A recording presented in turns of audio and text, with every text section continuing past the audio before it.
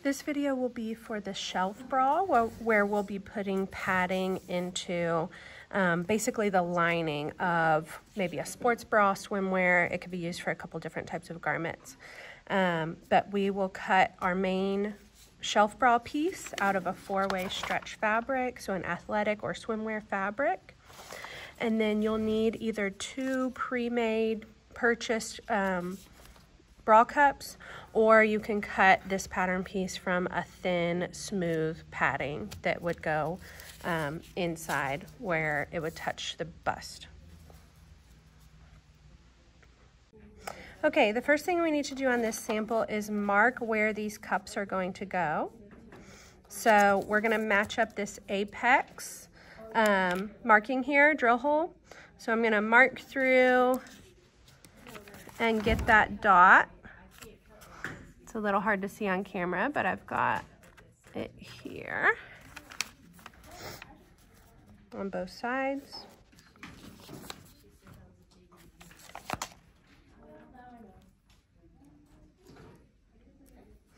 Okay, so we're marking that on the right side of our fabric. Again, this would be like a lining of a swimwear or of a top. So the right side of the fabric is going to face your skin. And then I'm gonna mark that apex on my cups as well.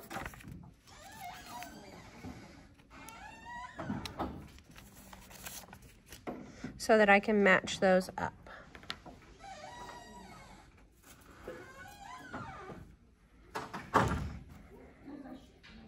So if I push a pin right through, I can match that up to the center of the marking on my top. And then just pin around the edges.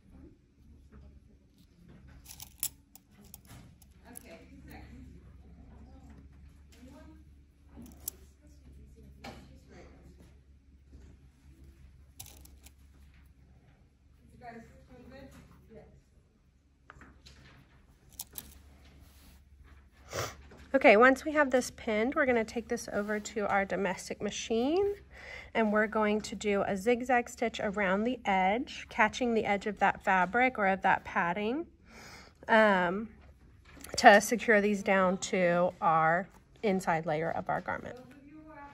At the machine, I'm set up with my walking foot, standard all-purpose thread for top and bottom, and a single needle. And I'm on a zigzag stitch. Standard width is a 3, so I can keep it there. And then I push my stitch length up to a 2.5. So now I'm just going to start at the corner of my cup. And again, I want the zigzag to catch that edge of my fabric. So the right side of my zigzag should hit onto my base fabric, which in this case is the blue and black. And then the left side of the zigzag should hit onto my cup. And I just want that right side to barely go over.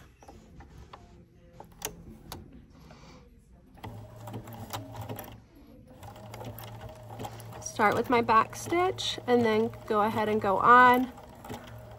So I'm lining up the edge of my cup with where that right side of my zigzag is hitting, which for me is right at the edge of my hole inside my foot. So I'm just watching that and making sure that the edge of my cup stays right there.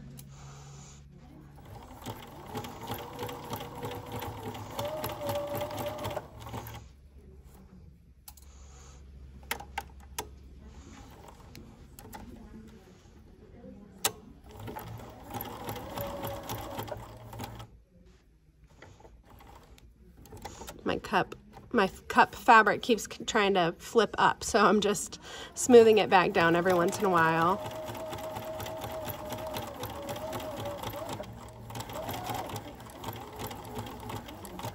Okay, once you get to the other corner, you'll have to make sure your needle's down so you can pivot.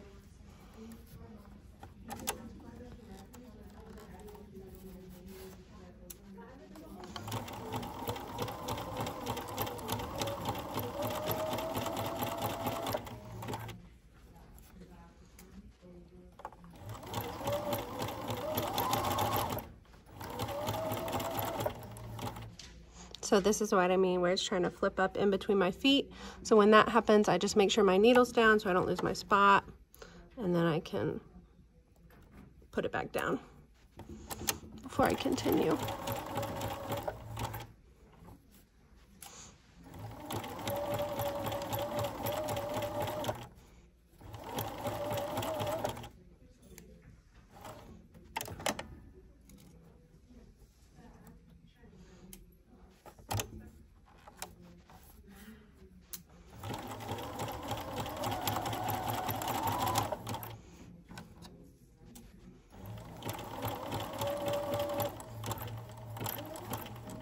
Okay, at the very end, I'll end with a back stitch, and then I can pull this out and cut off my thread tails.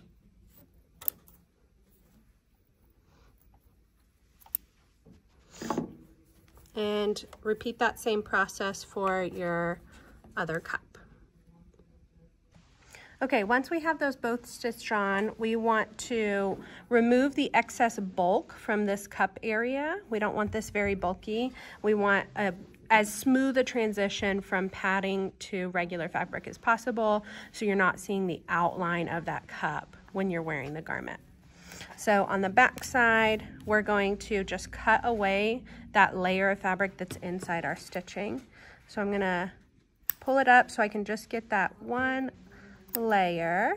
I'm not cutting my padding, and just go around and very carefully cut this away so you're not cutting into your stitches.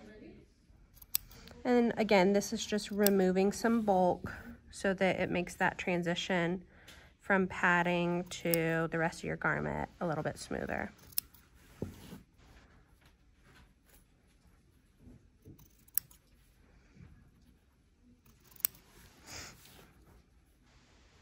This is the part of your garment that would face the shell. So this part will ultimately not be visible as you're wearing the garment.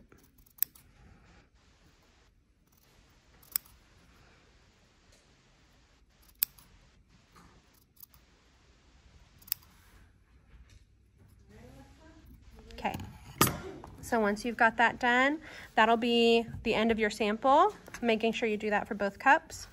And then once this was ready to go in a garment, most likely we would end it with an elastic band here at the bottom, so it hugs the under bust area, and then this would get sewn into the main part of your garment.